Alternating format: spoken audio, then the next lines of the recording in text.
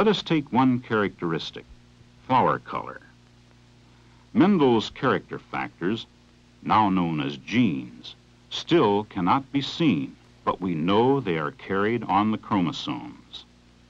Suppose a red-flowered pea has 2 genes for redness, one on each chromosome of a pair.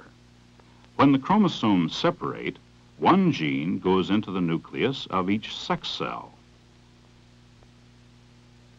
In the white-flowered pea, the same division occurs.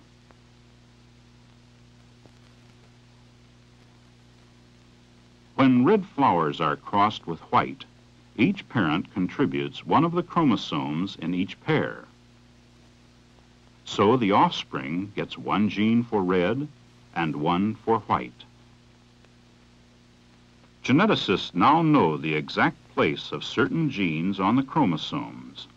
For instance, on the 4th chromosome in the pea, one gene controls whether the plant bears many pods or single pods. Further along, another controls plant height. And still another affects the resistance to wilt disease.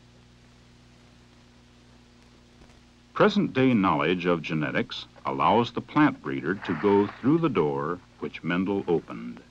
He can breed new combinations of characteristics, new varieties of plants suited to large-scale food production, short varieties to allow machine harvesting, whole fields maturing on the same day. Breeding for new and better varieties is constantly going on. Varieties which are frost-resistant, with improved taste, bearing more pods per plant and more peas per pod.